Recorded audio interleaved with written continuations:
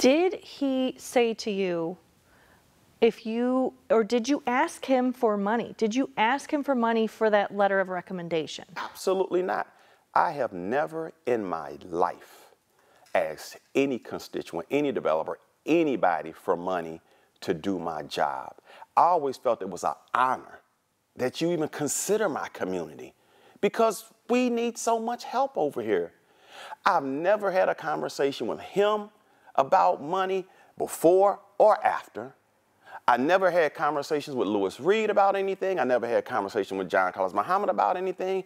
Matter of fact, I am very disappointed to hear that John Carlos Muhammad got $1,000 for making an introduction to me. That's the kind of stuff that bothered me about being a politician. And I always told myself I would never be the type of politician that will hustle people. Because number one, they could walk away. Why would you want to do that and just run people away? And I said I would never, ever do that. Now, I sit here today looking like a corrupt politician, somebody I despised, that I said would never be me. So he calls me after he gets his paperwork from LRA, and he talks about, oh, you know, I would have never had this couldn't be done without you, and blah, blah, blah, and blah, blah, blah. And I'm like, okay. I said, well, that's what a good alderman does, I didn't hesitate. I, went to bat for you. That's what I do. And so he went to hand me some money, and I was like, oh, no, you ain't got to worry about that. And he said, I said, trust me, it's okay. I didn't need his money, and I didn't want him to think I was that type of guy that you got to pay me to do anything. And so just not thinking that anything was wrong with it, because I was doing the car business with him. He wouldn't let me pay for the cars. I'm thinking this guy really cares about me. He gave me access to his Carfax. He taught me how to, look at Carfax and really buy a car without losing all the money. I mean, this guy I felt was mentoring me. I would have never in a million years at that time thought that this guy was setting me up. And so I took the money. And I cannot say that I did not do what's wrong, because when I look at the tape and when I look at what's presented to me and I look at the law, even though I didn't take it that way when it happened, I took the money. And it all boils down to, when I keep telling everybody, I never asked for anything. I didn't want it. They say, yeah, Jeffrey, we know, but you took the money. Why did you take the money? I kind of felt like I was insulting him if I didn't, because he kept saying, it's okay, here, and not thinking. I was not the original Jeffrey Boyd that I would normally be. I'm telling you, flat out, honestly, I was just going through motions and doing stuff. I was in pain. Mentally, I was not thinking enough about what was going on around me because of what is going on inside of me. Had any constituent before this that had proposed all of the things you're so proud of in this community ever offered you money before? I mean, was this common? No. And I will tell you, as an alderman, been alderman 19 several times, I have had meetings with people and they have said, man, I just think you're a great guy, and if you can just help me out with this, and I would be like, no, I'd be more than happy to help you. You don't have to do that. I'll do whatever you want me to do above and beyond, whatever's legal. So it's not like it hadn't happened before, but I'm not in the right. And I'm like, you stupid. Why wasn't you thinking? Because I was thinking more about what I'm going through and just checking the box when people ask me to do something, just do it.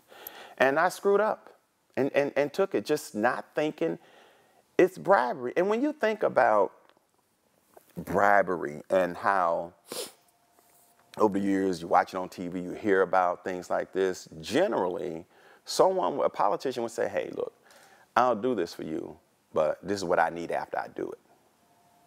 There was never a pre-conversation. There was never a post-conversation. Hey, now that I've done this for you, here's what I want. Nowhere is there evidence of that happening at all. This guy made sure, and I didn't even notice it at the time when he was saying about this is for the LRA and this is for this. that just went over my head. I was just focused on the fact, man, this guy's helped me out in my car business. He know I'm struggling, and I really appreciate him. That's where my head was. Just not thinking, this guy's being so nice to me. Why would I think he's setting me up for anything? I mean, he's helping me with my car business. One of the things that you and I have talked about before, but is the FBI talked about how they weren't setting anybody up. They had evidence to believe that you and the others were predisposed to this type of behavior, and that's why they targeted you all. What kind of evidence is there that would give them the idea that you would be a target in this investigation? I'm going to flat out say, I don't think that's accurate. I have never in my life given people a reason. Now, people can say it, but you say what you want to. I know for a fact I have been investigated by the FBI at least a couple of times. And you know how I know? Because people came back and said it. And they were disgusted about it because they couldn't believe they were coming to them asking them that because they know who I am. And the FBI never found any wrongdoing. But when I read through this indictment and everything, and it says all the money that guy gave me was FBI money, that kind of sickens me and that kind of hurts because I just thought I was doing what I would normally do for somebody that would come to me for a letter of support and some tax abatement. I didn't know anything about John getting paid to bring him to me. I didn't know anything about Lewis. John and Lewis surprised, especially Lewis, on the day we were indicted. I had no clue. And then I read, and it says I was part of a criminal enterprise. How? There is no audio, and I challenge the government to prove me wrong, of me, Lewis, and John in a room talking about how to hustle somebody. It doesn't exist. And if it do exist, they made it up. And I put my hand on the Bible to God that that does not exist, where Jeffrey Boyd is involved with that. So I'm like, how am I part of a criminal enterprise? And I was just doing my job.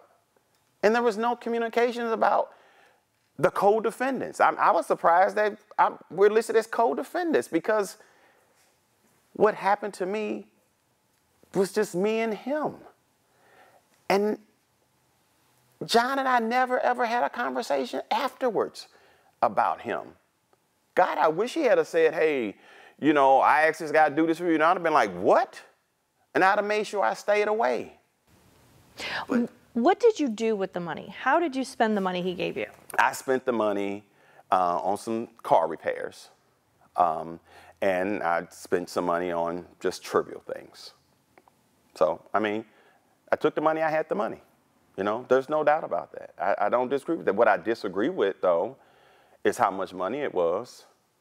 Because I'm told I took $2,500 the first time I met him, and I don't remember that. But when the FBI sat down with me, one of them clearly said, quote, unquote, stop the bullshit. We know he gave you $2,500 because we heard him and John on the phone. John asked him, did he put the money in the envelope? And he said, no, he gave you cash in hand. And I was like, well, that's what you say. I just don't remember. I just wish somebody would help me remember. I asked my lawyer to get the, tape, from the phone conversation, and I was told it didn't exist.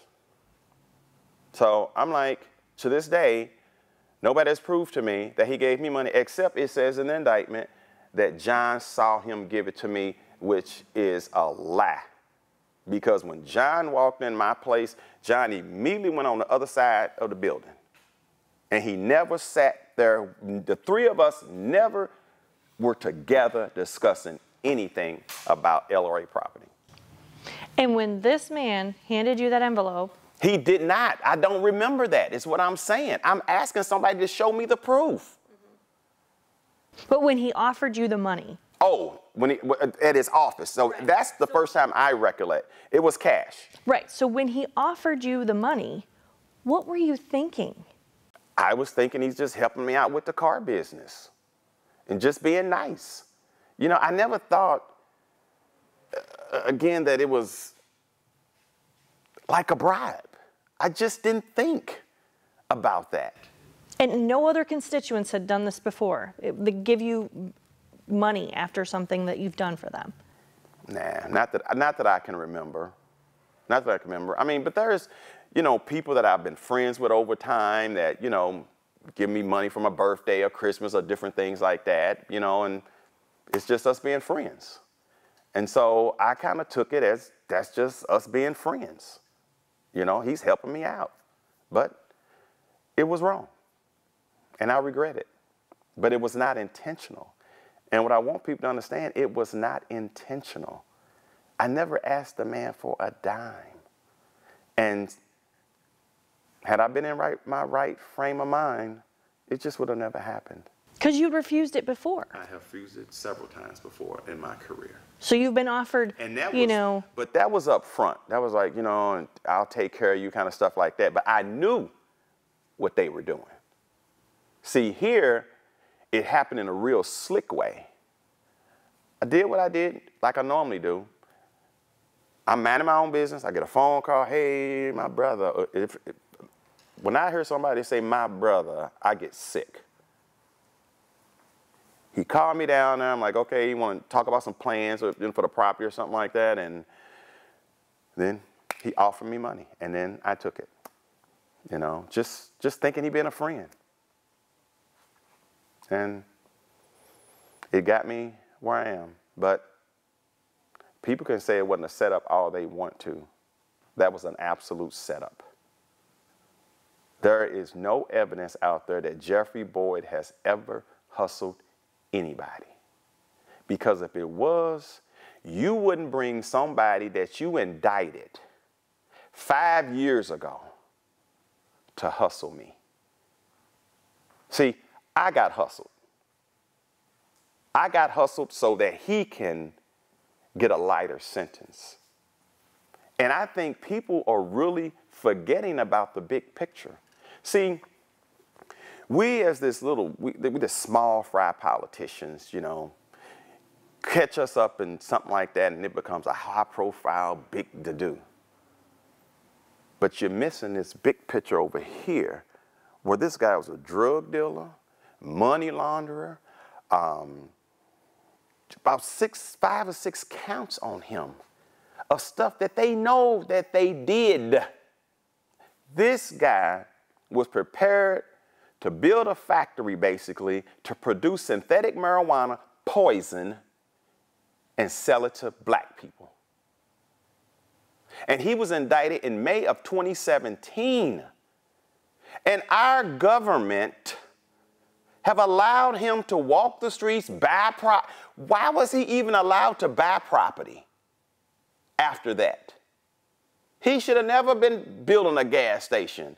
But you know why? I can't confirm this, but the street talks. He was promised probation for what he did to us. But he didn't get it. Now he's on appeal. And he's still out walking away. And at the end of January, Jeffrey Boyd, Lewis Reed, John Carlos Muhammad will all be sitting in jail.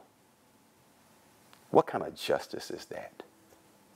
How do you even justify something like that? If you're going to, typically, when people are involved in a criminal enterprise, and if you want to know what a criminal enterprise looks like on paper, I encourage everybody, read their indictment. Read the indictment on Mohammed al-Mucha. That is a textbook story. That's a movie on a criminal enterprise. What happened to me, John, we were pulled in. It was an enterprise created for us, to shame us, to make it look like we're these petty, on-the-take politicians. I can't speak for John, and I can't speak for Lewis. I'm not a petty politician. I never have been. I've despised them. I have been honorable. I have served my country for 23 years with honor. After what happened to me in the military, I made staff sergeant in 48 months. It was unheard of. And I did it so that I didn't have to deal with the type of assault from anybody ever again. I'm proud of my service to my country. I've given. Since I was 18-year-old, I have served. My value system is service. And I do it from a heart.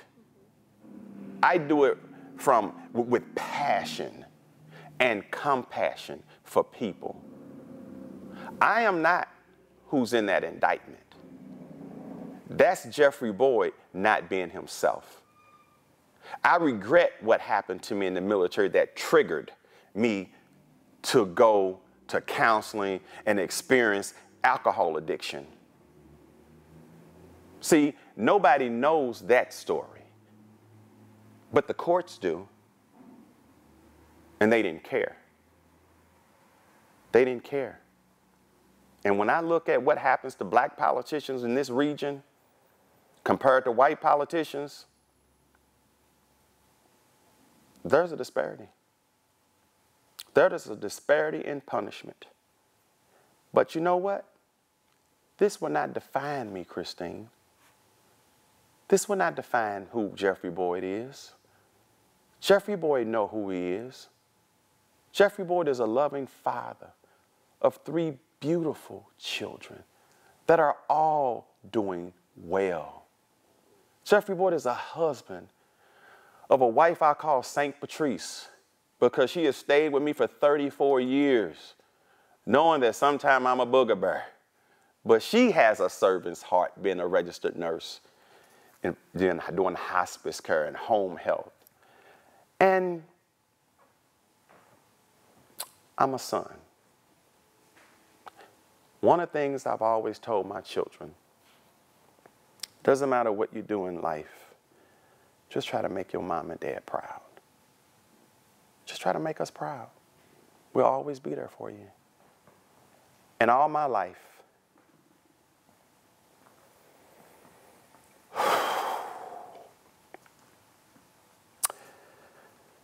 I've always wanted to make my mama proud of me.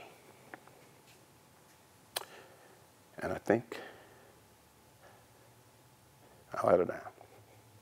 And I'm sorry for that. I let my kids down. And I'm sorry for that. I let my constituents down that believed in me, that elected me and re-elected me 5 times. I've let all my supporters down who have been with me, who have defended me against the garbage that people have said about me. I'm sorry for that. Jeffrey wasn't the Jeffrey that people know me to be. And all I can promise everybody is when this is behind me, I will do better. Be better. Have you thought about, once this is behind you, beyond prison, Sure. Will you be back in St. Louis politics? I can't say that I will be back in St. Louis politics. I mean, I know I would not run for office again. But if I can help somebody, I might be willing to help somebody. But I no longer have any desire to be in public office. As a matter of fact, I wasn't planning to run again. Unfortunately, you know, I couldn't get out with a clean record. But I've done good for 19 years. I've done good. I built this business here, you know, where we are the best place. And this was a dilapidated, crumbling building, like a lot of buildings on MLK.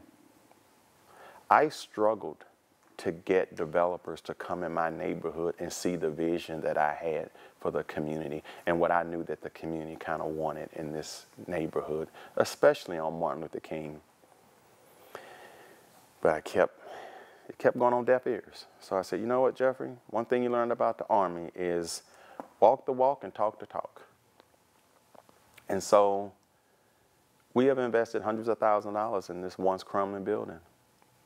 And I'm proud of that. In spite of the naysayers, in spite of my haters that have motivated me for a long time, that have criticized me for getting facade money, which the federal government approved to help fix this building, $40,000. People made it a big deal. Instead of celebrating what my wife and I have done, they rather tear us down. Nobody else is making private investments. Nobody gave me money free except the $40,000. I mean, this is sweat equity, you know, money from working. By the way, everybody, my wife has a job as well as I did. You know, so we have combined income. We have real estate. We have passive income. We have put so much in this community. Not because we're trying to get rich, because we love our community. We provide affordable housing. We now provide a nice space for people to come and have whatever celebration that they want to have, whether it's a repast or a birthday or pastoral anniversary. And when people come in here, Christine, they're in awe. They're like, wow, I didn't expect this. Because when they call on the telephone and you say Martin Luther King and Goodfellow, anxiety builds up until you get here. And we've been fortunate. This is a very quality place and safe place for people to have an event. And we're proud of that. And nobody can take that away from me. I've earned it. I've worked hard for it. And me and my wife and my children are proud of this, because this has been run by me, my wife, and my daughter, Brittany. And when I leave, I know things are going to move forward, and we're going to do even better, because I've set the blueprint in place for us to do better. And I know there's still a lot of people out there who believe in Jeffrey Boyd and who's going to have my family back when I'm gone. I know that, and I feel comfortable with that. And while I'm away, I will have a lot of time to really think and reflect on what people did to me, what I've done for people, and how I can use all this experience to be a better person. I can focus on what I need to do to grow my business. When I get out, I'll be over 60 years old, getting my retirement from the military. I will be basically retired when I get out. I'm not going to be demanded to work a job. If I do, I'm working for myself, because that's what I set in place. And I'm proud of that too, matter of fact. I'm proud of the fact that I've done right by a lot of people, and a lot of people have been good to me. A lot of people have been good to me. And that's what hurts so bad sometimes, Christine. I've let a lot of people down, being hoodwinked by a criminal, by somebody who should be in jail today, but is walking the streets and allowing to live his life. And I think there's some irony in the fact that these guys who really served and made some mistakes, because neither one of us are perfect, but I don't want people to forget all the good things John Collins Muhammad did for his community. I don't want them to forget all the good things Louis Reed did for his community. Please don't forget all the good things I did for my community. And don't allow this to define who I am in your mind. Because this is not something I feel like Jeffrey deliberately, intentionally did. I got caught up, and shame on me. But you know what?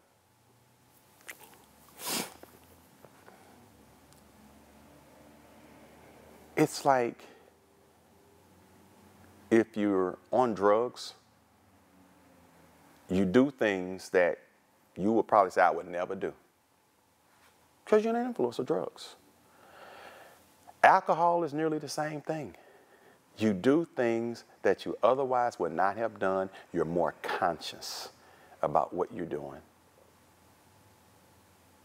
Christine, I'm still in pain about what has happened to me. with PTSD. I am 70% disabled at a minimum as a disabled veteran behind what happened to me.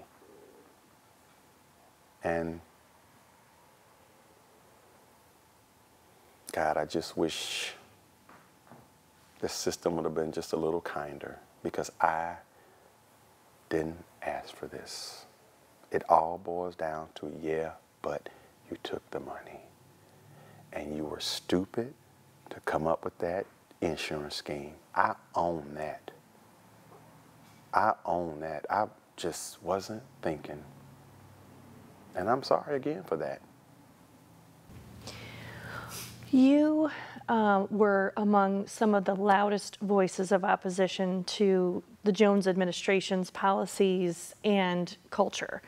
Now that that is gone, what are your thoughts about the future of St. Louis? I mean, like I said, you were one of the loudest voices of opposition to this administration, this current administration. And now that that is gone, what are some of your thoughts for the future of St. Louis? Wow, good question. I don't want people to think that I was a protagonist in any way, that I was just mean-spirited and just wanted confrontation with the Jones administration. I want, number one, people to understand I root for this administration to be successful, because if they're successful, St. Louis is successful. But there's a way of doing everything. My biggest problem with the administration was hypocrisy. We want transparency, but you're not that transparent. And these so-called progressives, in my mind, are not progressive. I worry about the future of the city of St. Louis, because a lot of the so-called progressive people are hypocrites. In what way? Well, first of all, when you look at anything I have done that they viewed, I'm gonna give you a classic example. Do you remember when I visited the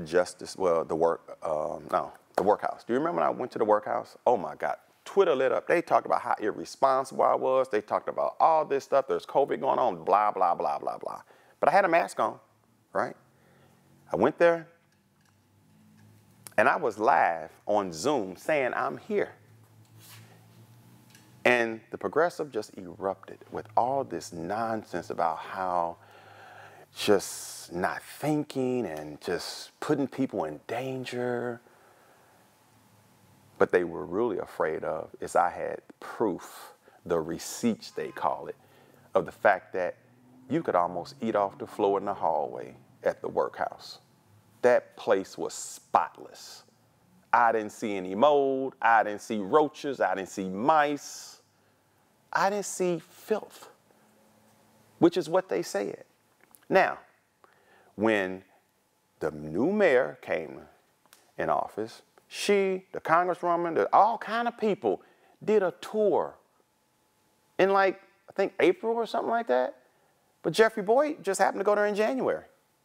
What happened between January and April or May? They weren't called out for being irresponsible. Wasn't COVID still going on then? Yeah, it was. But they weren't called out.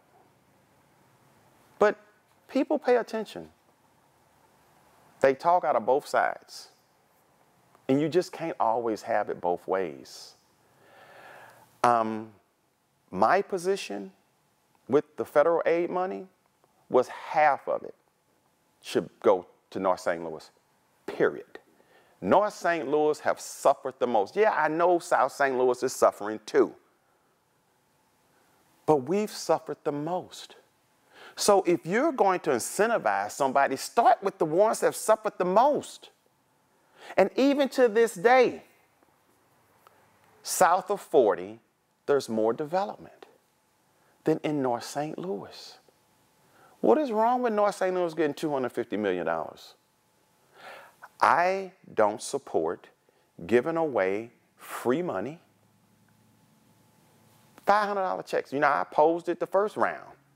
First of all, there's no equitable way of distributing those funds. And these same people talk about equality and equity and all these buzzwords all the time. Why didn't my mama qualify for $500 for the next 18 months? Why didn't my neighbor next door qualify for some of that money? Was there a lottery? You had to hit the lottery? That's not a fair system.